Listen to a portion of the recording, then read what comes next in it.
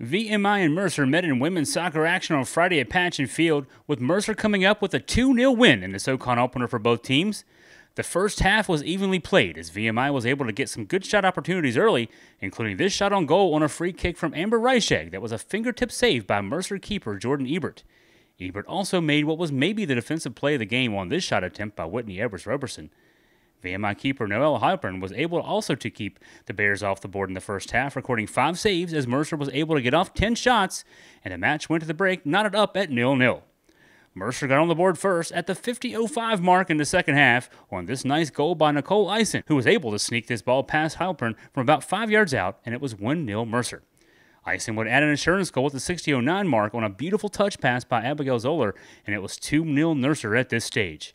VMI created some chances late, including this one from just outside the box off the foot of Sam Franklin, but the Keydets would not be able to get on the board in this one. Your final score, Mercer 2, VMI 0. Mercer improves to 9-1 on the season. The Keydets fall to 1-8-1. VMI returns to Patchen Field on Sunday at 1 o'clock to face the Citadel.